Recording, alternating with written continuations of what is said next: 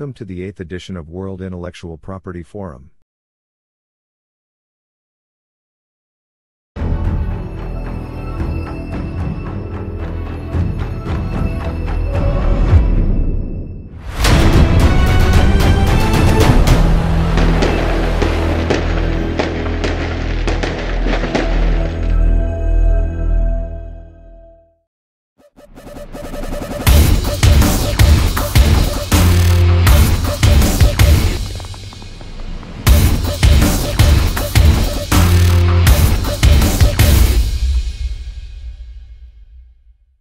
Hello everyone, I'm Munish Sudan and I head Intellectual Property Department of Tata Steel. I'm going to discuss about strategic IP management. Let me display my presentation.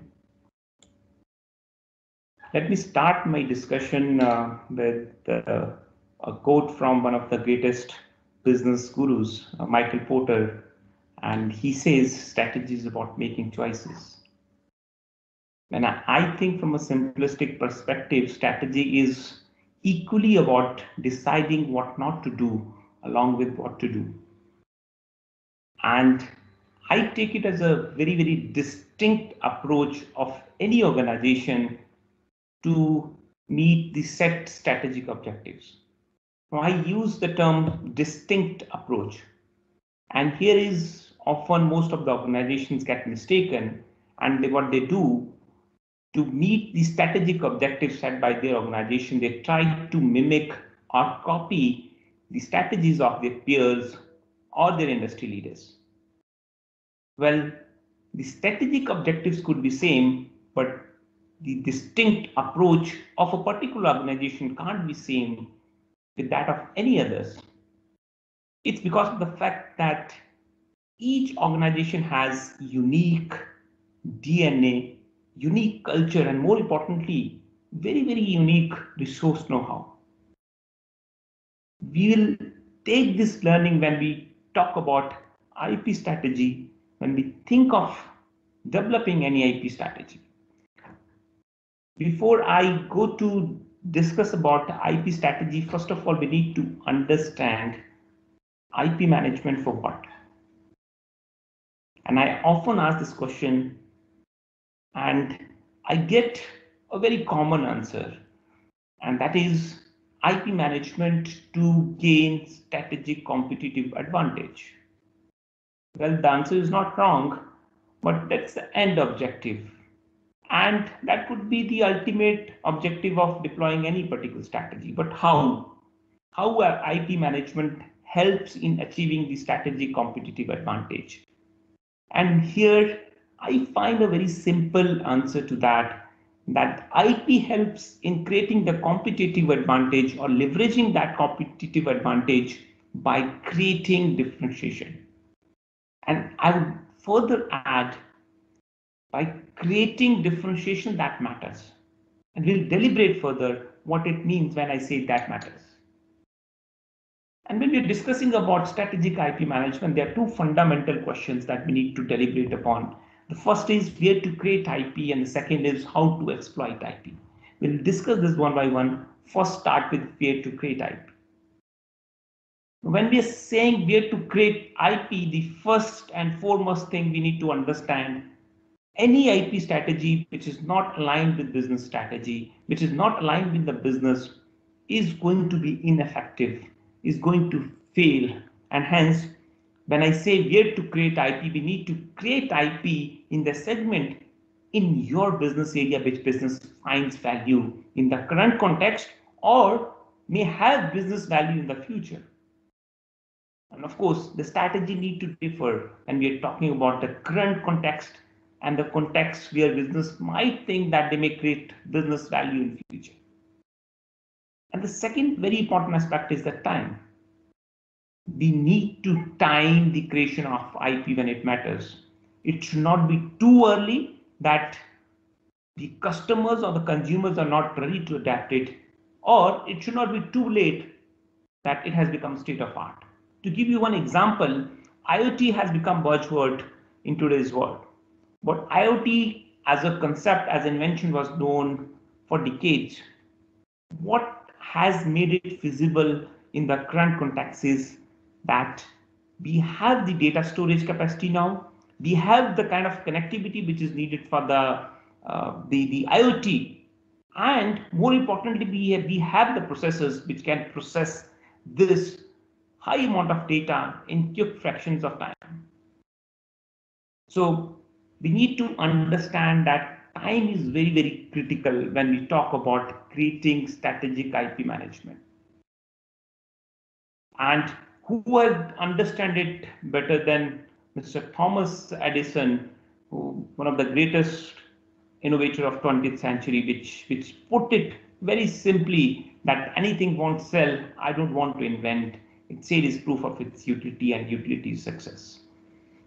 Utility comes from value, and that's where I was mentioning differentiation that matters. Only those things would matter which has value, and things which would have value, those would be utilized by the customers. And if I put it in a very, very straightforward and blunt fashion, I would say for any business, IP which doesn't cover any underlying process or a product is not more than a piece of paper. And when we're talking about creating IP in the business segments where it has a value, we need to understand it. It looks simple, but it's not simple because organizations are very complex. There are multiple departments, there are multiple R&D sections, and hence we need to keep on evaluating our IP portfolio to understand what should be the focus area of that organization. And I put it into 2x2 matrix, and it's no brainer to find that the upper quadrant is or should be the focus area of any organization. And when we talk about core differentiators, these IPs have very high commercial values. At the same time, these have high competitive advantage because they are having strong IP enforceability. At the same time, we need to understand that we need to keep on populating this core differentiator, and you can only populate when you are strong in this particular section where we are saying IP for future options in market uncertainty is there. And we need to also understand the another quadrant, which is IP in the crowded computing technologies. Now, this might be the section which can help you in terms of facilitating collaborations, cross-licensing. At the same time, you need to keep on taking strategic calls on the lowermost left quadrant, that is IP which is difficult to be enforced and have become state of art. You need to keep on taking strategic calls in terms of abandoning it or donating it, or maybe selling it off if you can create some value proposition around that. So if I sum up where part of the strategy, I would say the first and the foremost is that IP can't be seen in isolation. Whenever we decide to create IP, it needs to be seen from the light of business. If it's seen in isolation, it won't create the effect on the overall organizational performance. You may have big portfolios, you may have granted portfolio worldwide, but those are not going to bring value. And the second, very, very important, that offering is not the key. Offering new to the customer is not the key, but offering new or the differentiated product which matters, that is the key to the customers. Let's move on to the second very, very important question that we put forward during the start of presentation, and that is how to exploit IP. And it basically revolves around three fundamental questions: how IP is creating value, how IP is delivering value, and how IP is capturing value. Fundamentally, these three questions can be answered very simply, that IP creates value by differentiation, IP delivers values by creating exclusivity, and IP captures value by offering super competitive pricing because you have exclusivity, by cost savings if you have process related IP, by licensing, or by facilitating collaborations.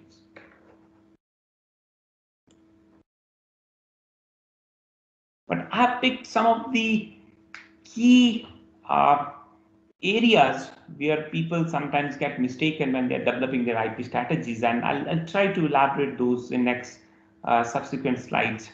The first is very important, that time your filings. Uh, when I grew up in IP domain learning, it was told to us that file as soon as possible. Well, that could be true for certain domains, but that can't be a thumb rule. We need to understand the kind of technologies where we are getting in, and we need to keep the ultimate objective in mind. That is, it's very important to time the market, but it's equally important that how long you remain in the market. So creating exclusivity when it matters, when market is ready to adopt your technology, it matters then. And more importantly, if you can extend and leverage that exclusivity for the longest possible duration, it's the ultimate target. And hence, we need to time our filings. And that again, it totally depends upon the kind of technology we are developing in. If we are developing a breakthrough portfolios where we think that time to market may take 7 to 8 years, and we are the only one which need to create push the market, I think we need to time the filings as well. That's very important. Another very critical aspect which people sometimes miss when I'm saying extending your exclusivity to the possible uh, manner, people forget that technologies are combinations of patents, know-hows, publications, trade secrets. And as technologies move from conceptualization to commercialization, the, the resource know-how, the know-how share increases. And hence, we need to come up with IP strategy which takes into account these three fundamental aspects, which are patents, trade secrets or know-how, as well as the defensive publication. Because if you are creating a breakthrough patent portfolio, it may comprise of hundreds of patents, and you just not need to count the numbers, but you need to also manage the IP cost of those portfolios. The second very important aspect is that you need to remain relevant. Having secured one particular portfolio doesn't mean that future belongs to you, and hence you need to continuously keep on scanning the market, continuously keep on seeing the trends and create the future portfolios. Uh, I don't need to deliberate much, but companies like Intel and Microsoft have mastered this art of remaining relevant by offering new services, new products, which uh, enlightens, which excites their customers. And the third aspect is that we need to also understand who is driving our IP portfolio. It's very important. We need to understand whether it's a technology driven, whether it's a market driven and customer driven. And accordingly, we need to take a call on IP strategy. If it's a technology driven, it needs to be taken into account from a multiple perspective. If it's a market driven, time the filing as soon as possible. And customer driven, it could be strategic where you may or may not file the IPs as well. So it's also very important aspects that companies do come across, and we need to tweak our IP strategy accordingly. Fourth, we are living in a very competitive world, and IP costs are increasing, and hence we need to keep on relooking our patent portfolios. Along with creating portfolios for the future, we need to also understand that which are the portfolios which have become redundant, which have become worthless in light of our current business context, and hence take calls on abandoning, donating, or licensing the portfolios. Very important, use IP for driving strategic collaborations. And when I talk about this, I specifically talk about driving strategic collaborations which are inter-industries, between inter-industries. And your IPs can create a lot of values when we are talking about this interdisciplinary collaborations. So use your portfolios, analyze your portfolios and see where it can create values for other industries. Where together two industries can come together and create a value proposition which could be equally powerful for both the industries. And we also need to understand that IP doesn't arise in the year. We need to keep on populating our R&D pipelines. And if our R&D pipeline is good enough, is rosy enough, uh, we can have, as I discussed about core differentiators, we can have core differentiators if we have game changers in our portfolios. And hence, we need to understand that we need to have more and more oysters in our R&D portfolios, which can be converted into game changers, and in turn, which helps us in creating IPs, which which are core differentiator in our IP portfolio. Bread and butter, of course, every company takes care. They manage it well, they understand it better. But this is the quadrant, the game changer quadrant, which we need to populate, we need to create, and for that, we need to have lot and lot of oysters. And at the same time, we need to also cut down our cost by eliminating white elephants. If I sum up, uh, for strategic IP management, we need to have an integrated model. And when I say integrated model, it means we need to have synergistic strategy comprising of business strategy, intellectual property strategy, and technology strategy. And we need to understand that creating IP is definitely important, but what is more important that how we are creating value through that IP. That's going to be the game changer, and that's going to be the fundamental differentiator. Thank you. In case you have any questions related to my discussion, you can always reach out to me through LinkedIn, and I would be happy to discuss or clarify any doubts or queries that you may have. Thanks.